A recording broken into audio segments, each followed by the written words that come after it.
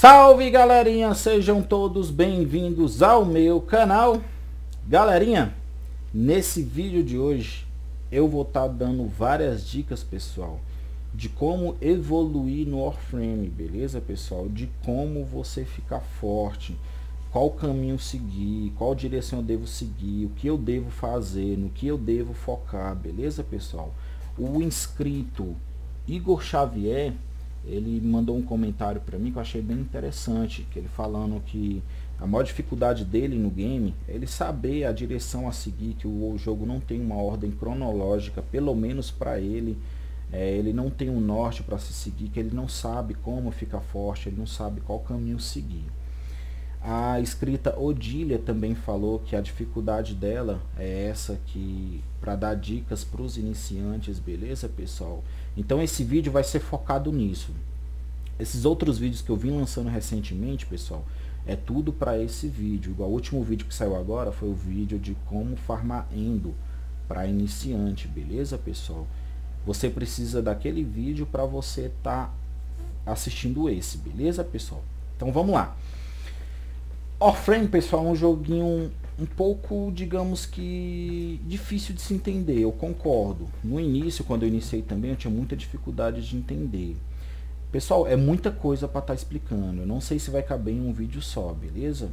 Esse vídeo eu vou estar focando em build, para estar ensinando a vocês a mexer com as builds, coisas simples, e vou dar uma direção para vocês seguir. Os erros que eu cometi no início, eu vou estar passando para vocês agora, para vocês não estar cometendo, beleza? Então vamos lá. Primeiramente, vamos falar da direção a se tomar no Warframe, beleza, pessoal?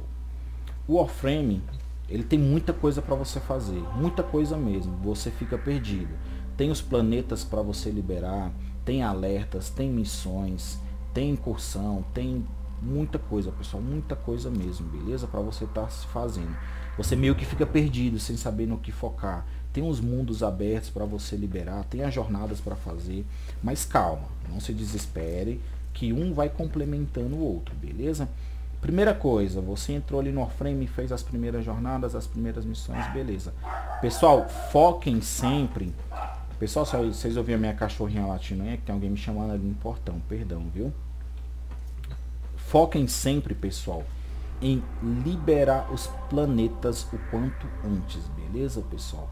Porque esses tem recursos específicos que só dropam em certos planetas, beleza? Igual o Void. Para você farmar cristal de Argon, é só no Void, beleza, pessoal? Para você farmar, um exemplo, sensor neural, é em Júpiter, tem outros planetas também que dropa, beleza? Então, pessoal, para você estar conseguindo mais Warframes, liberem os planetas, foquem em liberar os planetas. Você está na Terra, iniciou aqui na Terra, libera, pessoal, todos os mapas para você estar liberando os terminais, beleza, pessoal? Você vê o que o terminal está pedindo para você estar liberando.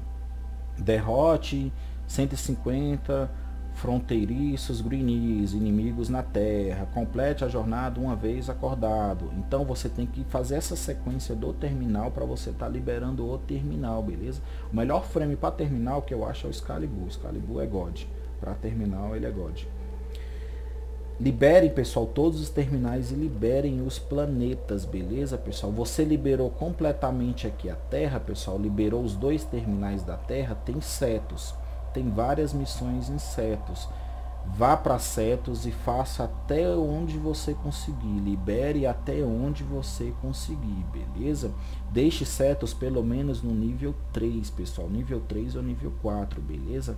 Porque isso já vai te proporcionar Zaus, já vai te proporcionar AMP, beleza? Um exemplo, eu liberei primeiro todos os planetas, pessoal, para depois focar em liberação de sindicatos, do mundo aberto e tudo.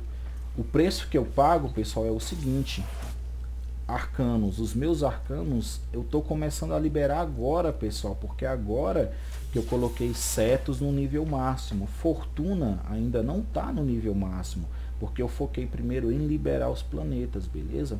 Então você faz uma progressão, pessoal. Você tá aqui, entrou, liberou a Terra, Colete tudo que tem para coletar na terra, pessoal. Farme o Warframe que tem para farmar. Se eu não me engano, na terra tem como você tá farmando o Rhino. Eu não sei se é o Rhino. Não é o Rhino, pessoal. É o Hidroid, se eu não me engano. Só que essa missão você só vai poder fazer ela mais para frente, que é essa missão aqui de assassinato. Beleza? Então você libera, pessoal, e colete tudo que tem para coletar na Terra. Passou para Marte, faça a mesma coisa. Libere tudo e colete tudo que tem para coletar em Marte. Nisso, cada planeta que você liberar por completo, você vai ficando mais forte, beleza? Desceu para Vênus, tem fortuna. Faça todas as missões, libere tudo, pessoal.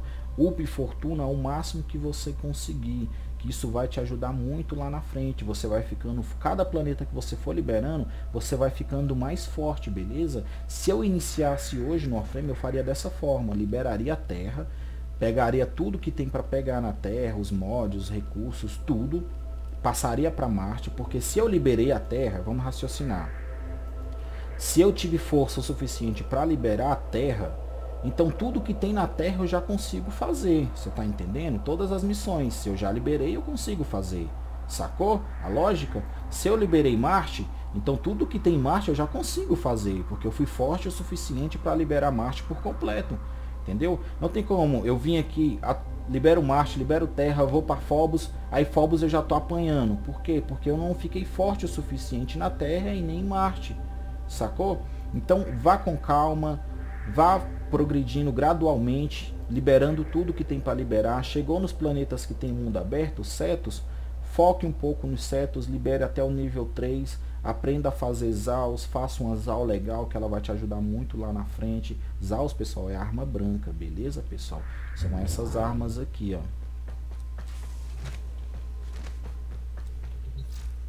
São essas armas aqui. Inclusive eu tô até equipado com uma. Isso é uma Zau, beleza, pessoal? Zaus são muito fortes mesmo. Você cria ela personalizada, pessoal. Você escolhe um cabo, uma coronha, um ligamento, beleza? Que aí você faz ela lá em setos, beleza, pessoal? Eu vou trazer um vídeo sobre Zaus, só que fica mais para frente, que é um pouquinho complexo, mas é super fácil de se fazer, pessoal. Nada exagerado não. Todos os recursos você consegue em setos, tanto fazendo as escavações, pescando, beleza?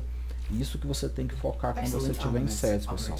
Escave, minere, pesque, faça as missões. As missões você vai coletar muito mod bom, pessoal, muito mod bom mesmo, que eu utilizo em quase todas as builds minhas. Você vai conseguir mods bons, igual esse mesmo, para mais duração, o Agromessage, o, deixa eu ver, Gladiator, você vai conseguir também. Os Gladiators são muito bons. Esse mod aqui também, mais armadura e mais força. Então são mods muito bons, pessoal, que você vai conseguir em setos, beleza? Eu tenho um vídeo no canal de como tá upando setos, e nesse mesmo vídeo eu dou dicas para você upar setos e mods raros, beleza, pessoal? Vai estar aparecendo no card aí em cima para vocês esse vídeo de como upar setos, beleza? Feito a Terra, feito os setos, parte para o próximo planeta. Faz a mesma coisa, pessoal. Farme todos os Warframes, farme todos os recursos, parte para o próximo, parte para o próximo, parte para o próximo. Nisso, pessoal, você vai estar liberando as jornadas, pessoal. Todas as jornadas do Warframe são essas, eu já fiz todas. Você, à medida que você for liberando os planetas, cada jornada dessa tem um pré-requisito para você fazer, beleza? E cada jornada dessa você recebe uma premiação, e são premiações ótimas, beleza, pessoal? Premiações de Warframes, premiações de recursos. Uma das melhores jornadas, pessoal, que eu acho muito importante para você fazer é essa daqui. Essa daqui, ó. Guerra Interior, beleza, pessoal? Quando você tiver essa jornada liberada, você faça, porque com essa jornada você vai estar liberando o seu Teno, pessoal, beleza? O Teno, pessoal, é esse camaradinho aqui, ó. É o camaradinha que basicamente ele é você, né? Ele que controla as suas armaduras. Esse daí é o meu Teno. Esse sou eu, beleza, pessoal? Aqui tá a minha Sarin, que é o meu Warframe. É daqui que eu controlo ela. O Teno, pessoal, ele te ajuda muito nas missões, muito. Você fica muito forte quando você tem um Teno liberado, beleza, pessoal? Devido ao seu foco, devido às suas habilidades, beleza? Devido à sua AMP, que essas são as escolas de foco, beleza? com essas escolas de foco, digamos que são as mesmas habilidades que o Warframe tem, você pode estar trocando para várias. Eu ainda estou farmando foco, ainda estou liberando, beleza, pessoal? Para você farmar foco, eu vou estar trazendo um vídeo sobre isso, beleza? Mas vocês entenderam já o intuito do vídeo, né? Se eu for me aprofundar em cada parte, pessoal, o vídeo fica com mais de 3 horas, beleza? Agora que você sabe o que tem que fazer, você sabe a direção que você tem que seguir, você sabe como você tem que fazer, só tome cuidado, pessoal, com as distrações, pois o Warframe ele te distrai bastante. Você fica querendo fazer uma coisa, depois faz outra, faz isso, faz aquilo.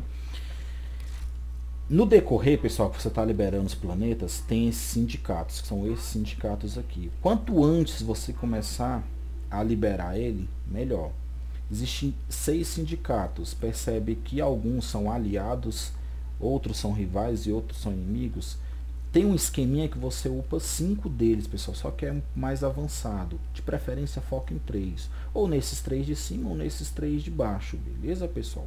Esses sindicatos eles servem o seguinte: você vem ver ofertas, eles vão te dar armas para suas Artwings, mas o principal, pessoal, são os mods de ampliação para os seus Warframes. Um exemplo, para Cora, para Mesa, para o Nesa, para o Oberon, Passarim, beleza? Então esses mods aqui de ampliação são mods que deixam o seu Warframe muito forte. E são mods exclusivos para o seu Warframe, para cada habilidade do seu Warframe, beleza? Sem falar em algumas armas, igual essa arma aqui é muito boa, beleza? Então foque nesses sindicatos, pessoal, quanto antes. Para você estar upando esse sindicato, você apenas tem que prestar o juramento. Você prestou o juramento, ou aqui, alterar juramento. Eu escolho os que eu quero, né? Eu estou com o juramento do Meridiana de Aço, que eu estou upando ele para pegar uns mods, principalmente o da Sarim. Eu não foquei nessa parte no início, pessoal, não vou mentir para vocês. Eu estou focando agora, tanto que nos árbitros eu estou nível 3, e no Céfalon eu estou nível 4 ainda, beleza, pessoal? Mas já eu coloco eles no nível 5. Tem mods que cada um tem específico. Ah, eu tenho um mod do Meridiana de Aço, mas eu queria um mod do New Louca. Pessoal, só botar no mercado de troca. Pessoal, preciso do mod assim do New Louca. Eu tenho Meridiano de Aço no máximo. Se alguém quiser trocar um mod, sempre tem alguém que quer trocar. Porque quem tem esses mods, quer esses. Quem tem esses, quer esses. Então é só trocar. Beleza, pessoal? Super tranquilo de se fazer isso daí. Tranquilo? Então preste o seu juramento também o quanto antes. À medida que você for liberando os planetas, que você for fazendo as jornadas, você já vai fazendo esses juramentos. Para você estar evoluindo no juramento, tem que embaixo promoção. Um exemplo, para mim partir para o nível 5, eu preciso do neurovisor do Hero Prime, beleza? Já vocês sabem como abrir peça Prime, são nas relíquias, beleza? Mas no início são outros recursos, é catalisador, é célula, é cristal de argon, beleza? Aqui já é porque já está indo para o nível 5 já. Tranquilo? Então vocês entenderam, né, pessoal? À medida que você for liberando os planetas, coletando tudo dos planetas, você já presta o seu juramento e já vai com o seu juramento prestado desde o início, para você estar ganhando as pontuações. Essas pontuações você ganha por missão. Cada missão que você for fazendo, você ganha pontuação. Sem falar que também tem aqui as missões do sindicato, pessoal. Deixa eu só aqui, ó. As missões do sindicato, beleza? Tá vendo? Os meus sindicatos são esses. Sempre tem 3 missões de cada para mim estar fazendo, para mim estar ganhando uma reputação. Posso estar fazendo elas diariamente, não são missões difíceis, beleza, pessoal? Para você já estar upando o seu sindicato. Então vocês entenderam, né? À medida que você for evoluindo no planeta, liberou os planetas que tem mundo aberto, que são Vênus, Deimos e Terra, faça o mundo aberto, pegue tudo que tem para pegar, colete tudo e continue dando progressão, beleza, pessoal? Porque quando chegar lá na frente, quando você tiver tudo liberado, tudo isso liberado, que você liberar arbitragem, que você liberar incursão, você já vai estar forte o suficiente para fazer, beleza, pessoal? Eu não fiz dessa forma, se eu voltasse atrás, eu faria dessa forma, beleza? Agora vamos dar uma rápida dica sobre builds, beleza, pessoal? Vamos lá. Tá aqui, as builds. Para você estar buildando, pessoal, o seu Warframe, você tem que saber para que você vai fazer, o que você vai fazer com ele, qual a habilidade que você quer focar, beleza? Porque existe essas classes aqui. Se você passar o mouse em cima de cada uma delas, você consegue ver as informações. Armadura reduzida, 42%. Energia, a capacidade de modo utilizada aumentará a quantidade de energia recebida pelo Warframe no início das missões. Então, só você colocar o mouse em cima, você vai ler. É só você ler, pessoal. Você vai ler e vai saber para que serve cada item desse. O alcance, o nome já fala, é para mais alcance da habilidade. Duração, é para mais duração da habilidade. Eficiência, é para você fazer a sua habilidade com mais eficiência. Consequentemente, você vai reduzir a quantidade de energia gasta nessa missão, nesse poder. A força, é a força da sua habilidade. Beleza, pessoal? Então, todos os Warframes são essas mesmas categorias. Beleza, pessoal? Vamos lá. A Sarin. Uma habilidade que eu uso bastante dela é a 4 para fazer santuário. A 4 e os esporos da primeira habilidade. Então eu preciso focar em que na Sarin? Se eu deixar o mouse em cima da habilidade, eu vejo que ela tem um consumo, ela tem um raio, que é o alcance, e ela tem um dano por segundo. E tem a duração. Então a Sarin, se eu focar em raio, para me ter mais raio, mais força e mais duração. Beleza, pessoal? Nisso eu foco o quê? Que foi que eu fiz? Eu coloquei 154% de duração, coloquei 130 de força, coloquei 145 de alcance e eficiência. Lucas, mas como é que eu vou saber, cara? Como é que eu vou saber que mod serve para isso? Beleza. É só você, pessoal, ver o que está escrito no mod. Ou então você vem aqui, beleza. Eu sei que a minha habilidade eu vou precisar, exemplo, de força.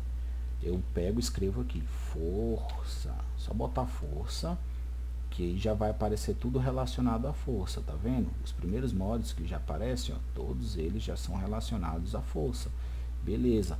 Agora eu preciso de duração. Eu boto duração. Tá aqui, ó. Os primeiros mods que aparecem já são todos relacionados à duração. Tudo que tiver a palavra duração vai aparecer aqui para você. Então você já sabe os mods que você tem para duração. Entendeu? É dessa forma que você vai buildar o seu Warframe. Ah, Lucas, agora eu entendi. Agora faz sentido. Eu preciso de alcance na minha habilidade, porque a minha habilidade tem um raio que está pequeno, está pegando poucos inimigos. Eu preciso de mais alcance nela. Então eu vou colocar aqui alcance. Tá aqui, ó. Aí já aparece tudo que for relacionado a alcance. Tudo que tiver a palavra alcance, igual o Algorithm, dá mais 30% de alcance. Tudo que tiver escrito alcance vai aparecer aqui para mim, entendeu? Então você não precisa ler os mods todos, saber o nome de todos para você estar fazendo uma build, sacou? Ai, agora eu entendi, agora faz sentido. Mas não foquem, pessoal, só nas habilidades. Não esquece que você tem armadura, energia, escudo e vida, beleza? Ah, Lucas, meu Warframe tá fraco, eu preciso de mais vida para ele. Então você coloca aqui vida. Tudo que for relacionado à vida vai aparecer para você. Você vai ver os mods que você tem que aumentar a vida do seu Warframe. Você tem sempre que aumentar. Para você estar upando os mods, pessoal, tem vídeo no canal aqui, vai estar aparecendo no card aí em cima para vocês, como farmar endo. Nesse vídeo eu mostrei como farmar os mods, por isso que eu fiz ele antes, beleza? Vai estar aparecendo no card aí em cima para vocês em algum lugar, para vocês estar upando os mods. Então vocês conseguiram entender, né? Ah, eu preciso de mais escudo. Você vem aqui e coloca escudo. Tá aqui, ó. Tudo que for relacionado a escudo vai aparecer para vocês. Beleza, pessoal? Então não precisa você ficar assim, procurando mod, caçando mod. Só você digitar aqui o que você quer que vai estar aparecendo. Se você não tiver o mod, você tem que ir atrás dele, beleza? Lucas, mas onde de acha eu vou saber onde eu consigo esses mods? Beleza, vamos lá. Os mods, pessoal, você consegue os mods, basicamente todas as missões têm mods. Mas você vindo aqui no Codex, você vem aqui em Universo. Tem aqui mods, beleza? Aqui é tudo o universo do Warframe. Tudo que você quiser saber do Warframe tem aqui. Você vem aqui em mods. Clicando em mods, vai carregar todos os mods que eu tenho. Você percebe que embaixo aparece aonde eu consigo esse mod? Você consegue? Tá vendo ali embaixo? Ó? Meios de aquisição. Necramech, contratos de recompensa. Então eu sei que é lá em Deimos matando Necramech. Esse mod aqui é de Necramech, beleza? Vitality. olha um tanto de lugar que você consegue o Vitality, um tanto de inimigo que você consegue matando para você conseguir o Vitality. O Capitão Vó, o cara, o Vitality é muito fácil de encontrar, beleza? Esse aqui para Sentinela, que é o Vitality do Sentinela. Tá aí, todos os inimigos onde eu consigo o mod. Lucas, mas esse é porque você já tem. Aí aparece para você, beleza, vamos rolar aqui pro lado. Vamos indo, vamos aqui. Aqui tem uns que eu não tenho, tá vendo? Vamos ver esse aqui, ó. Cephalon Simas, eu não tenho esse mod, sacou? Então já sei que se eu quiser esse mod, eu consigo ele lá no Cephalon. Vamos ver esse aqui, Cephalon Simaris também. Vamos ver esse aqui, Cephalon também, beleza? Alguns, pessoal, igual exemplo esse daqui, tem outro aqui também, esse daqui, ó. Esses aqui, eu não sei o meio de aquisição dele ainda, porque eu não tive contato com ele de nenhuma forma. Para você liberar esse meio de aquisição, você já tem que ter tido contato com o mod, ou no planeta. Por isso que eu falo, faça o planeta, libere tudo no planeta, colete tudo que você vai conseguir esses meios aqui, beleza? Por isso dessa dica para vocês, entendeu?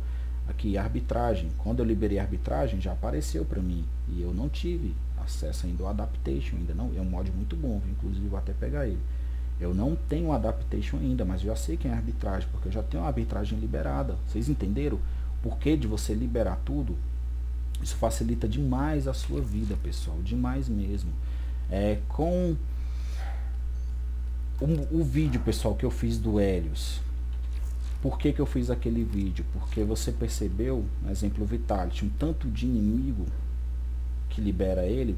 Nossa, mas onde é que raios eu vou achar esses inimigos, Lucas, matando esses carinha aí para me conseguir esse mod? Onde é que eu vou achar esses caras? Tá aqui, pessoal, vocês vêm aqui em facções, tá aqui, ó, todos os inimigos. Por isso que eu dei dica, eu falei, pessoal, consiga o Helios o quanto antes. Vai estar aparecendo no card em cima o vídeo de como tá conseguindo o Helios. Porque o Helios é muito importante para isso, pessoal. Então, exemplo, tá aqui, esse caboclinho aqui, marfim. Eu sei que ele dobra endo, dobra tudo devido ao Helios, beleza? Então eu vou lá no mod, vejo lá o Vitality. O Vitality, você matando um açougueiro, o marfim, você vai conseguir o Vitality, que é esse cara aqui, um exemplo. Então, nossa, onde é que eu vou achar esse cara? Vou aqui nele e vejo aqui, ó. Regiões terra. Ah, eu já sei que ele dropa na terra. A fraqueza dele, a força dele, já sei tudo sobre ele. Aí eu vou atrás deles e mato ele. Vejo as missões que tem, vou matando ele até conseguir o mod que eu quero. Vocês entenderam o meio de estar conseguindo o mod? É dessa forma, pessoal, que você não fica tão perdido no Warframe, beleza? Então vocês entenderam, né, pessoal? Foquem nos planetas. Liberem tudo nos planetas, libere os terminais, liberei a Terra, libera tudo que tem para fazer na Terra, faz tudo. Depois da Terra, parte para o próximo planeta, faz tudo, parte para o próximo, faz tudo, parte para o próximo, e assim vai indo. Cada planeta que você for liberando, você vai aprendendo mais sobre o game e vai ficando mais forte. Build de arma, pessoal, as builds de armas é da mesma forma das builds do Warframe que eu mostrei para vocês. As armas, ela tem o seu dano, ela tem chance crítica, tem multiplicador crítico e tem o seu status. Chance crítica, digamos que é um crítico que dá que o seu dano aumenta. Ele é multiplicado pelo multiplicador crítico. Tem a chance de status. O que seria o status? É o status que a sua arma causa. Existe status ígneo, existe status elétrico, glacial, tóxico. Aí a combinação deles, pessoal, faz viral, corrosivo, explosivo, magnético. Cada inimigo tem a sua fraqueza. Por isso de você ter feito o scanner com Helios. Por isso que você tem que ter o Helios desde o início. Todos os inimigos têm a sua fraqueza. Um exemplo, vamos pegar esse caboclinho aqui. Tá vendo? Ele tem o seu dano e a sua fraqueza. Vocês entenderam? A maior fraqueza dele é o gás. Ele tem 3 mais no gás. Vocês entenderam? Então, por isso de você saber, minha missão é contra os infestados, foca em build gasosa. Minha missão é contra os corpos, foca em build magnética. Minha missão é contra os greenies, foca em build viral ou build corrosiva, devido às suas armaduras. Você tem que conhecer o seu inimigo para você estar podendo matar ele com eficiência. Por isso a necessidade do Helios, desde o início, fazendo os scanners para vocês terem essas informações. Beleza, pessoal? Vamos lá. Cadência de tiro, tem tudo explicando, pessoal, o que é cadência de tiro, carregador, coleção de munição, riven, munição máxima, precisão da arma, recarga, ruído, tiro múltiplo e no final o total de tudo. Ah, eu preciso aumentar o meu dano. Vem aqui e escreve dano, pessoal, que todos os mods relacionados a dano vai aparecer para você, beleza? Ah, eu preciso focar em tiro múltiplo. Escreve tiro múltiplo, que vai aparecer para você, beleza? Foquem sempre, pessoal, em tentar aumentar o crítico, o status. Cada arma ela varia muito. Vamos pegar uma configuração dela aqui que está 100. Ela começa com 17% de crítico. Essa é a Ignis quimérica. Você consegue ela no dojo. Eu ainda estou buildando ela. O status dela é 29 e ela só tem dano de ígneo. Então, eu preciso de mais fogo, né? Então, vamos, beleza, taca fogo nela. Cada vez que eu equipo o mod, diminui aqui em cima. Esse aqui gasta 11, ó. E aqui embaixo eu tenho 60 no total. Essas que tem o símbolozinho são porque, pessoal, eu coloquei forma. O que seria forma? Seria isso daqui, ó. Eu polarizo uma forma num espaço desse para mim estar reduzindo a capacidade do mod, porque senão daria para me colocar poucos mods, pois o mod consome muito. Um exemplo, esse daqui de tiro múltiplo, ele gasta 15. Se eu colocar ele no local dele, ele só vai consumir 8. Vocês entenderam? E algumas armas, pessoal, não faça isso com todas, mas algumas armas compensa você fazer o seguinte: você instalar, aprimorar um catalisador nela. Esse catalisador vai dobrar a quantidade de mods que ela aceita, beleza? Ela seria só 30, mas devido àquele catalisador vai para 60. E com as formas reduz mais ainda. Por isso que o pessoal fala, tem 5 formas, 7 formas, estou buildando a arma para formas, entendeu?